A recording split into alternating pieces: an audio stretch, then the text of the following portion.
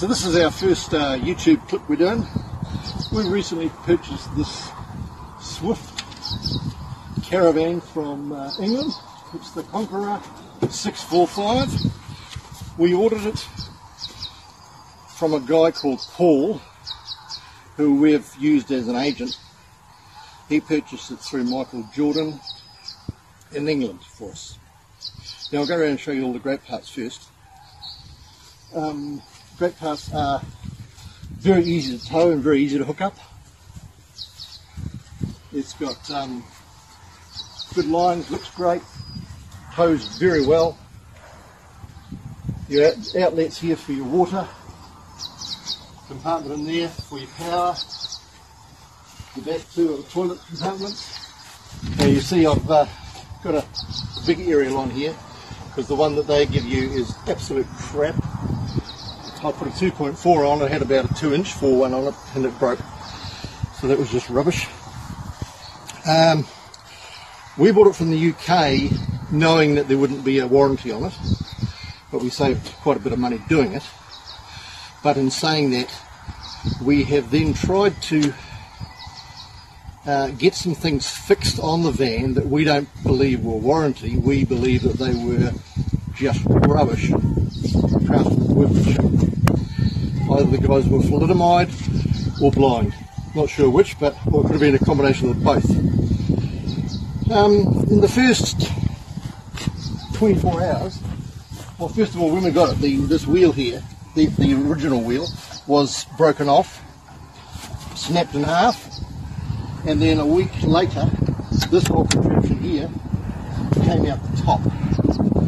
How that happened, I've got no idea. Last week, there was a cover on here, or it flew off in the wind, so I took the other one off. I found that it wasn't even glued on, it was just poked in there, and these things have gone. You know, we've only had it since May and it's only December. Oh, this one's gone too. Yeah. This door here managed to come off and crack and carry on, so that's very nice. Windows are awesome. The double glazing part is fantastic. This one of the handles in here, I think it's on the other side. It's just so loose, and I can't work out how to get into it to fix it because it's a sealed unit, and part of it's inside between the two layers. So I'm not sure how I'm going to do that. Now, if you come and look down here at the door, we've got a few interesting facts here. The unladen weight is 1615 and the maximum laden weight is 775. So that only gives us a weight that we can put in it of 160 kilograms. So when you're going on the road, as we have, 160 kilograms is nothing. So it's kind of, you know, a bag of clothes and a bag of food. This side's fine. If we come back around the other side here, these are really cool. These lights work well. There's more along the sides here. They're great. See, I've put a couple of hatches up here for that aerial when it folds down. It's not the caravan's fault. It's the New Zealand self-containment system is bollocks. The tube that feeds this is 2/3 the size of that. It's about a diameter of about that. It's just rubbish, and that's supposed to take all of our grey water. We mounted a clothesline on the back, which is great. It just slips out. We can take it inside when we move. Also put a camera back here, and then we've got these useless turl or furl or whatever. Try to take them off, you can't get them off. They're stuck on with some gunk that just is not possible to remove. So they're there, but apparently I also read that you should never put a bike rack on them because your back of your caravan will fall off. So yeah, so we kind of left that idea. It wasn't that much fun. Okay, let's go back inside. Over here, we've got our gas bottle, just compartment. This here is where we did originally put our batteries for the solar, but they weighed 30 kilograms each, so it gave too much weight on the drawbar, so we had to move them back, and they're now under the sink. Towed a lot better. According to the chap who fitted our solar system, the one from England was like a 2mm wire, and we needed about a 10. So he said it was just crap. It wouldn't take the current. So we've put 360 watts of solar on the roof, which goes into 2 batteries that are down under here, down under the sink. Now, as you would come in the door back here, this bin is rubbish. It needs to be a lot wider. It's very hard to get anything into it. The blinds, fantastic. That's your night blind, absolutely awesome. The door lock is pretty dodge. Good thump, and I think she'd be, hello, we've got visitors. There's my washing machine. Fill it up with clothes, water, spin it around. Whoa, a bit fast. Spin it around nice and gently. It's fantastic. It was costing us about $8 or $9 every time we went to the laundry shops. Well, that cost us 70, I think it was. So it didn't take many trips to have it paid off, and it works really well. Well, this is what I've adapted for putting the legs down to support the stabilisers. Just saves me cranking your handle because I've got naked arms. So these things are your blinds at night, or nothing, or in this weather like this. Got the screen. You see we have 1 spotlight, 2 spotlights, oh, it's getting good, 3 spotlights, and if you have a look up under here, you'll see there's a hole for the 4th spotlight, but it wasn't supplied with the van. A little odd, quite odd really. I'm just looking through my list of stupid things they did and didn't do. Oh, the plug, the sink's great, works very well. It's got a little flip up here, which, unlike most, is actually the same level as the sink bench, which is great. Radio works well. Didn't have enough speakers, so we put some more at the back, because these were sort of working overtime to get the sound through. Works well now that we've got it with a decent aerial. The control panel, it couldn't be a lot more complicated, I doubt. It works.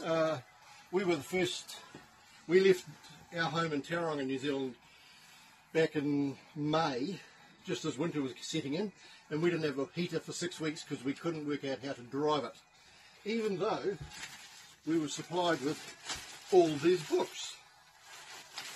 Now this particular book here is the manual supplied by Swift, and then there's one about this size. Oh no, that's just your fridge one.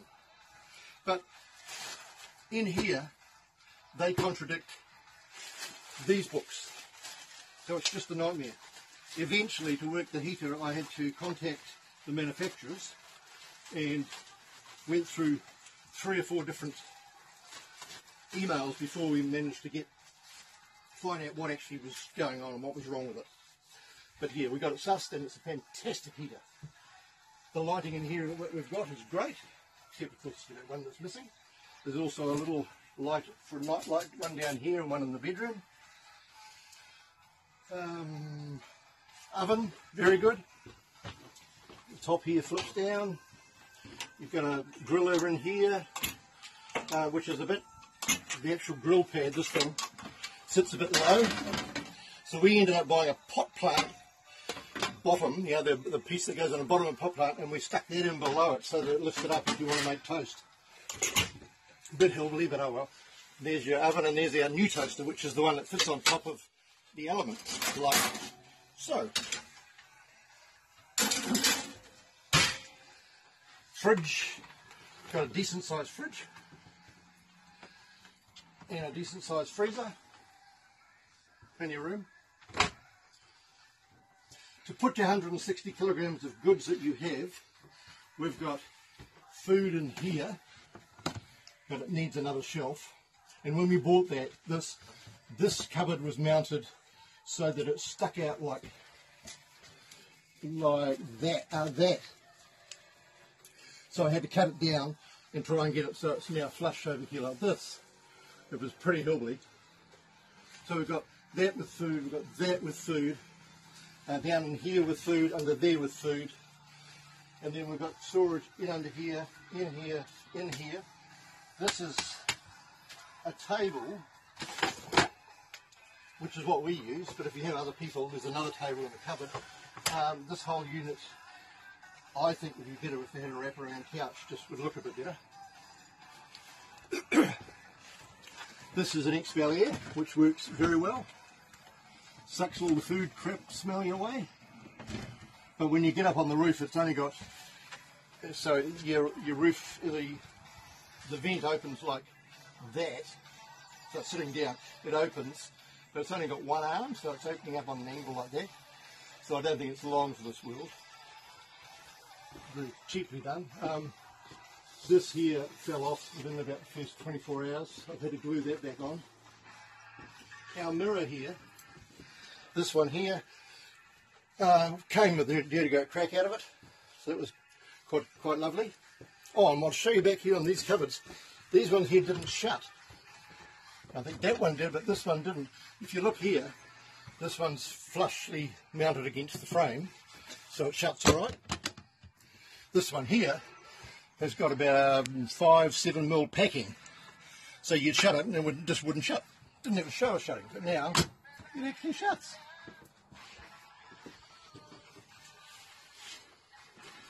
Flooring was great. Carpet came, excellent carpet.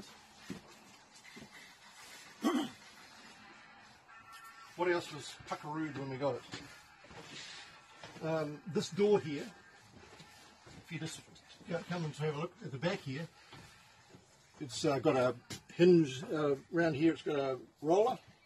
Well, one of the rollers was broken off, so when we got it, the whole thing was sitting on an angle like this against back of here, because they locked it with that for the trip, but with all the jiggering on a boat, it managed to break off, so that had to be replaced. Now these cupboards here are good. They're your wardrobe cupboards, but they don't line up. The cupboard didn't line up with the switch. So we had to put these packers in here to turn off the lights. If you look along that cupboard, that bar there, you can see there's a dirty great big gap at one end. And over here, we've drilled a hole for a rivet, but, well, must be lunchtime, must go, better go, so we didn't bother doing it. And if you look up this line here, we've got about a 15 mil gap here and about a 7 mil here. So it's, yeah, it's just it's the little things that nobody gives a tinkers about. As far as the quality control, which they talk all about, I don't think they've no quality control. The man, he must be a total blind person, that one, because it just doesn't work. Now this thing here, the sink, when we saw it online, it had a sink up here, a nicely shaped sink. This one you can barely get your hand in. I mean, I've got girls' hands and you can barely get them in. So I'm going to rip it off and put an external basin up here. The shower has got a light in it and oodles of room. Got a really good shower head. Excellent, works so well. We use this for drying clothes as well because it gets quite nice and warm back here. There's a gap there. When we first got it, water was coming up through it, so I had to silicone that gap up. And in the toilet here, there's a flap that has gone because the toilet's gone, but there's a flap that goes down in here. And when we travel, for some reason, there's two cogs. I've found there's two cogs underneath. And even though everything's tight in there, as we travel along, somehow it moves like that, so it doesn't the flap won't open or shut, so whatever it is, it won't go the other opposite way. So you have to basically rebuild the toilet before you can use it when you get to a destination. So it's a bit tedious. I have contacted Thetford, and of course they have a bit of trouble with emails as well. I'm not sure if their English is different to our English and they can't read, or perhaps Thetford is perhaps it's a prison or something over there and they're not allowed to answer emails. I'm not sure what the story is, but yeah, they're pretty slack as well. It's got good lighting in here. Across here, around the mirror, just nice little touches. I had no towel rail, so I had to put this on. Did have the heated towel rail, but that only works when your van is 100% level. If it's slightly out of level, won't work. Toilet's very good, though the tank is a bit small. We're about 3 days and we've got to empty it. Can get a bit tedious. Under the bed here, we have a large compartment with all sorts of carry-on in there. Once again, works well. We've had trouble with them at night. You pull the bed out from the wall, and then you slot this other piece of the mattress. This little squab here goes back in there, but we've found that the bed moves out too far, so we're putting a bar around here to stop it from falling out. Once again, just another little thing that they've thought of, let them worry about it. This side of the bed has 2 cupboards. That side has 1 cupboard, 3 drawers. Having 2 cupboards is just rubbish, because I've got my shoes in there, and when you can see the length of the cupboard, well, your average Kiwi hasn't got arms that flaming long. I mean, it's true. So it's a bit, this is nice, the headboard. It's 2 spotlights either side. We put our telly up on here, works fine. The pushing and pulling handles that we've got at the front, 2 at the front and 2 at the back, are too high. I mean, I'm 6 foot thereabouts, and I have no leverage. My better leverage is down here, and if you look on their websites, they move them around. So the year that ours was built, they must have 6'6" must have been the average height of their staff from India or Pakistan or wherever they get their staff from, probably China actually. And they were, so honestly, if they put them at one height, which would probably be around about waist height, then you'd have their leverage. Oh yeah, we had no plugs for the hand basin and that sort of thing so we had to go and buy some of them, because obviously the quality control people hadn't quite looked at that. And the reason this mirror had broken is because no one had packed. The mirror itself was too narrow for these particular type of hinges they've got, top and bottom. So I've had to pack them out so that there's no movement, because this was fine, but it moved and then broke. Okay. So I've written to Paul, our New Zealand rep, the guy who did the work for us. I've written to Michael Jordan, who have now been taken over by some other crowd, the biggest caravan sellers in Britain according to them, and of course they can't read emails either. It's funny how many people can't read emails, especially when you're selling it's called the Marcus Group, I think it is. But yeah, no one can read emails over there. And so I've written to Swift. Well, it's owned by a guy called Peter Smith. Second generation, wasn't his bright idea, it was his dad's. So over in New Zealand we have a basic rule that first generation starts the company, second generation builds it up, third generation kills it. So whether Smith's son started working it now and is managing to kill it, I don't know. But the quality control, as I said, is just absolute garbage. So anyway, I've written to them, and they're quite cunning, eh? There is one email for Swift, and that is for the reception girl. So whatever you want, if you want to speak to the CEO, you can't. Well, he's not called the CEO over there, they call him the managing director or something. You can't. So then I thought I'd go to the English company's office, and that was a very interesting read too. They've had more executive staff. The executive staff turnover has been probably more than goes through the average McDonald's in 12 months. very short term, a lot of them, especially the financial advisors, seem to last a very short while. That always says something about a company. Well, it does in New Zealand, I imagine it does in England as well.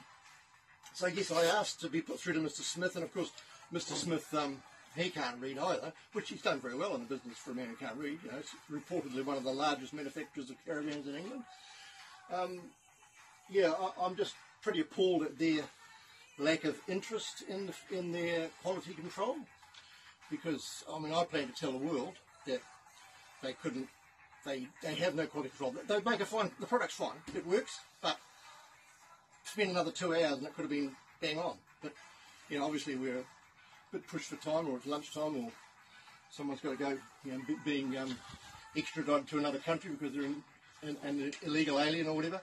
So yes, it's all a bit shonky. I think that's probably about as much as we need to tell you today.